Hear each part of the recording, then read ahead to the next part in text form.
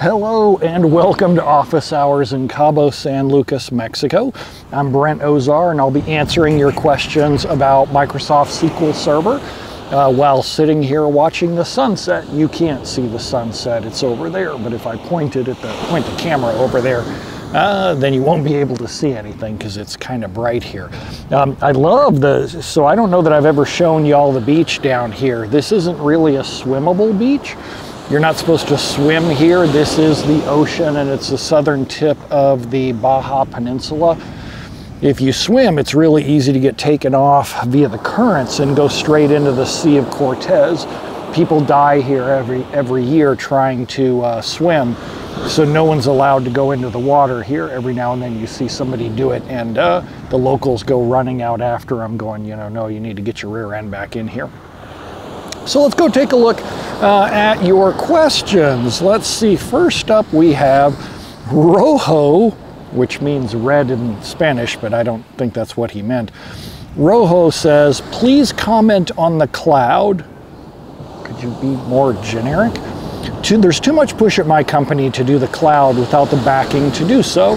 There are lots of issues and costs or delays to get there. The supposed savings seem non-existent. It's less performant. We already own SQL Server, so renting a new location seems like a waste. Okay. So the thing that I always ask people is, what's the problem that you're trying to solve? And you should ask that of anyone who says we want to go to the cloud. Say, okay, what's the problem that you're trying to solve by doing that? What do you think is going to be different? And then if they say it's something like cost savings, go, oh, okay, show me. Let's see how that lines up. What does it look like? And then do a proof of concept. Be open to doing a proof of concept with them and show them what performance is like. There are plenty of legit reasons to go to the cloud, including cost savings. And for example, one of my clients, the leases were approaching their ends on their data centers. They didn't have a whole lot more time left on their leases. And the data center vendors wanted to jack up the prices, so it made more cost-effective sense for them to go up to the cloud. Plus, they were trying to move towards software as a service type providers anyway, like having other people do a lot of the hosting for them. So there are cases where it saves money. There are cases where you get better performance if you re-architect applications. But the thing I think a lot of people just assume is that they're going to be able to lift and shift their infrastructure directly to the cloud and have it be faster and cheaper, and that's just not the case. Next up, Latka asks, hi Brent, my coworker has SP who is active logging to a table every 30 seconds. Is this an acceptable amount of observer overhead? I would ask them why every 30 seconds and why not every 60 seconds or every 5 minutes. The other thing you could do is you could look at tools like SP Blitz Cache to actually see the overhead that it's causing. Just make sure to pick your battles. If the server isn't that stressed out and the person wants to do it, just let them. Just know that you can't really trust their intuition on anything else. Or modernize their skills. Modernize their skills so that they do something better. Like looking at performance via wait stats and then analyzing the plan cache to understand, or query store, to understand which queries are grouped together causing the most overhead. My guess, if they're doing SP who is active every 30 seconds, is that they probably always worked for a company that never had any money for training or for tools, and they don't know the overhead of it, or the server's just bored. I mean, I see a lot of people who just err on the side of overhead, just continuously polling things or hoarding data. I see people who just hoard data. They're like, you never know when this is going to come in handy. I'm like, okay, bless your heart. The other thing you can do is go, hey, there was a performance problem last night at, whatever time it was. Can you show me how you use that table in order to diagnose the root cause? And maybe they're a wizard with it. Maybe they've been doing it for like 10 years. It smells bad to me though. I'm less worried about the observer overhead, and I'm more just worried about them not getting to the right conclusion. Next up, Dan asks, we have an archive database that's growing in size. We were going to look at row or page compression, but the systems engineers said that with our pure or netapp flash storage, that all compression is done at the SAN level. What are your thoughts? As you'll often hear me, this is going to be a theme, I guess, in this week's episode. What's the problem that you're trying to solve? Okay, the database is large. What are you going to solve with page or row compression? If you're worried about the space that's taken up on the storage, then the storage people are correct. If you're worried about the time it takes to do a restore or a backup, then I would probably look at other solutions instead of page or row compression. For example, good old backup compression, or switching to snapshot backups, because both of those storage devices, both Pure and NetApp, support snapshot backups that work really well with SQL Server. So think more about what the problem is that you're trying to solve, and then the most efficient way of solving that. I will say, I've never had a case where implementing row or page compression was the last solution, where I went, okay, ladies and gentlemen, let's all gather together here. We're going to put on compression, and then all of a sudden people went, oh, you know, like it was a choir in the background. I've also, at the same time, I've never had to tell anyone to take it out. I've never had to say someone, okay, listen everyone, I've gathered you together because we need to remove page and row compression. It's really important. There are times when that happens. Paul Randall's SQL Skills newsletter, their Insiders newsletter, recently talked about a case where if you're repeatedly uncompressing data that lives in RAM, that it can cause a CPU hit because it's compressed data that's stored in RAM too as well. And I always forget about that. So if you had queries that were continuously scanning the same pages, decompressing them every time, you could see a CPU increase by enabling row or page compression. So just make sure you know what problem you're trying to solve. Next up, we have Dan Griswold. Dan Griswold says, that could even be his real name, but Clark Griswold is what I immediately thought of. Dan says, do you know of any gotchas when upgrading a SQL Server to a new version and then running the old database in old compatibility mode? I'm considering using this method. No, I do this all the time. I do this constantly. In fact, that's what I recommend to anybody, anytime that they upgrade SQL Server. Keep it on the old database compatibility level for at least a couple of weeks, so that when people blame, they go, oh my God, there's a problem with the new database server version, then you can know that it's not really related to the compat level switch.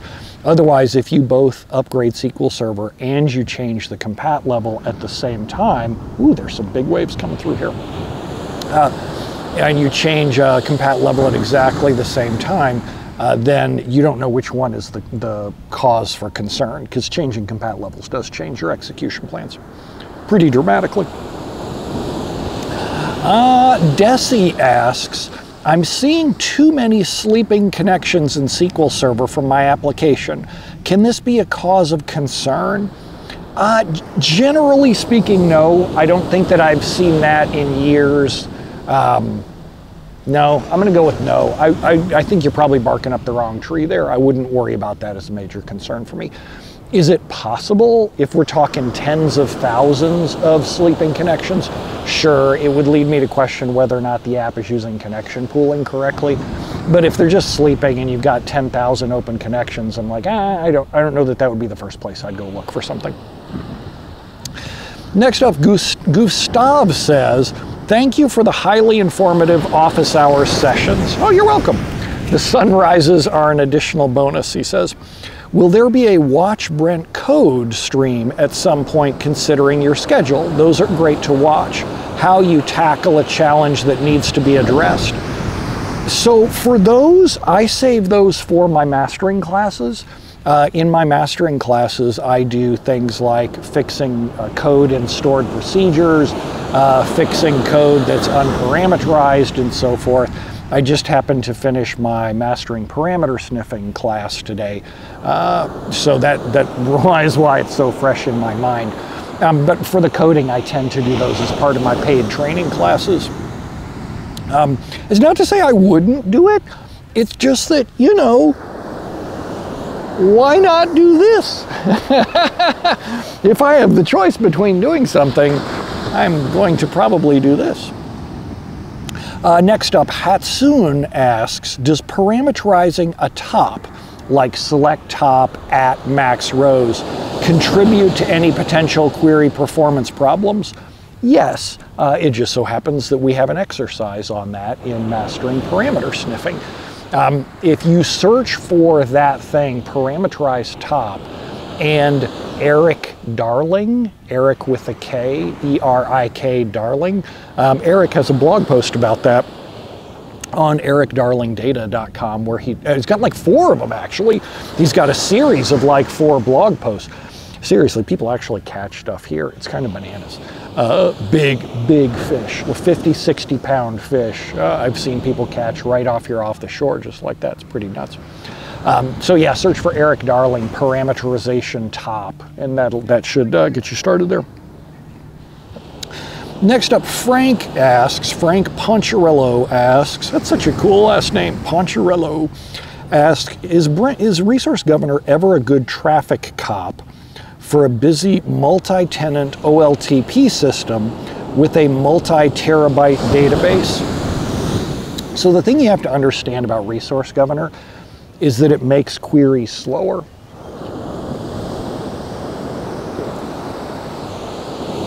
Resource Governor makes queries slower. That's what it does. If you have a burning need to make queries slower, if you have a burning need to take away CPU resources, memory, then sure, Resource Governor can be a great fit. But generally speaking, when someone says their database is busy, I don't get a lot of people going, Brent, that's a great idea. Let's make some of the queries slower, because it can exacerbate locking problems. It can exacerbate the space that's taken up in TempDB for long-running transactions or even reads. So I don't really see that as a great solution for OLTP.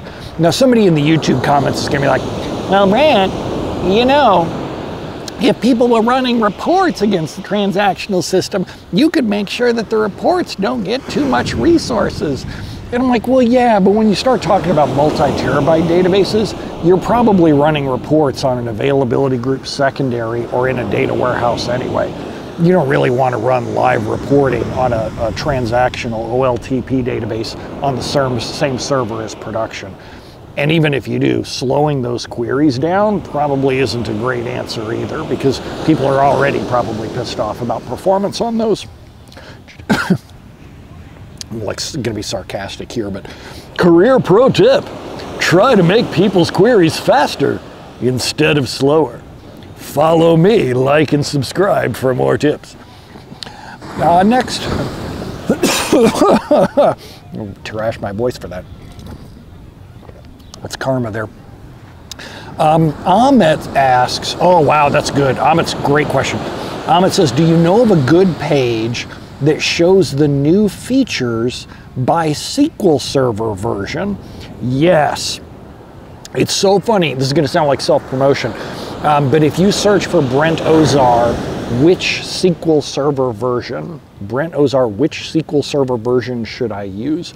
I break down the most important new features by version, so that when you're making a choice between versions, and I'm really only hitting the big showcase features. There are lots of tiny little baby features, but I'm really focusing on the big ones. So search for Brent Ozar, which SQL Server version should I use? Next up, Nedim says, we sometimes see high disk I/O utilization for one of our 15 SAN drives, but we're not sure which of the queries are driving the I/O. Is there a good way to determine which queries are targeting tables for a given SAN drive for a given point in time? Ooh, this is tricky. So can I give you an answer quickly in a webcast like this? No. I do cover this in my mastering server tuning class. In my mastering server tuning class, I tell you how to identify your SQL Server's bottlenecks. And in the case of page IO latch weights, which would be the top bottleneck for reading uncached data from a data file, then I show you how to find the queries that are causing that, find the indexes that are involved with that, and more. So that's in my mastering server tuning class, if you want to check that out. Specifically, hop to the page IO latch weights module. Next up, Mike asks, hi Brent, what are your thoughts regarding on-premises SQL Server backup to Azure storage functionality? Are there any issues with it? There are many. The first problem that you run into is your throughput across the network. Since you are charged for network traffic going to and from Azure, and I never remember which one's free. If it's incoming that's free and it's outgoing that costs money, or vice versa. So that means that either your backups are going to be free going in or your restores are going to cost money. But the other thing that's really nasty with that is just that your restores will take longer pulling them down from the cloud. Rather than backing up, oh, and of course, if your network connectivity blips during the course of your backup, then your backups fail. SQL Server doesn't have great retry things. It'll start again halfway through a backup. If you want to sync your backups to the cloud, and I love doing that, if you want to sync your backups to the cloud, use a file sync tool rather than trying to go directly from SQL Server up to the cloud. If you want to learn more about that, search for Brent Ozar Faux Pas, F-A-U-X-P-A-A-S. Brent Ozar Faux Pas, as in platform as a service. And I have a blog post where I did back up to Azure Blob Storage and had to performance benchmark tune it for a client that needed really fast backup and restore. And we'll do one more. Don't Bother Asking asks, hi Brent, love your work. A friend improved a slow-running vendor query for the business by using an index. The query now completes in a fraction of the time, but the query optimizer now says reason for early termination is timeout instead of good enough. Is this fix suboptimal? It sounds like you're at a great point to attend my mastering query tuning classes. In my mastering query tuning classes, we talk about what that message means. And then I also talk about the right ways to measure your query. In the literally the very first module of the Mastering Query Tuning class covers the answer to your question. And if you have the recorded class season pass with mastering videos, go watch just the first module and watch the takeaways at the end. All right, that's the last question we're going to do because it is sunset here and I want to show you the sun going down. So there you go. So that is the sun going down there in Cabo San Lucas. The waves are a little bit more peaky over there because it just breaks a little bit differently. I'll zoom in some so that you can see it a little better there. Yeah, so there you go. That's why you're not supposed to get in the water down here. So it's Friday night, 6 p.m., 6:12 p.m. in Cabo San Lucas.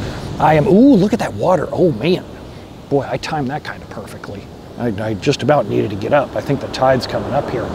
I am gonna go get myself some dinner and then I'm flying back to the States tomorrow. I'm going to Vegas for a week to, well, first stopping in San Diego to pick up some stuff and then going to Vegas for a week to hit some of my favorite restaurants. It's been a while since I've been out there. And then coming back down here to Cabo before going back out to SQL Bits, hitting to SQL Bits in London. Really excited about that. Have a one-day workshop. There's still space left in my workshop. It's available both in person and online. And if you're going in person, I'd love to see you in London. So I will leave you here with the sun going down. Zoom in a little bit more here, just so that you can see it. And y'all have a good night.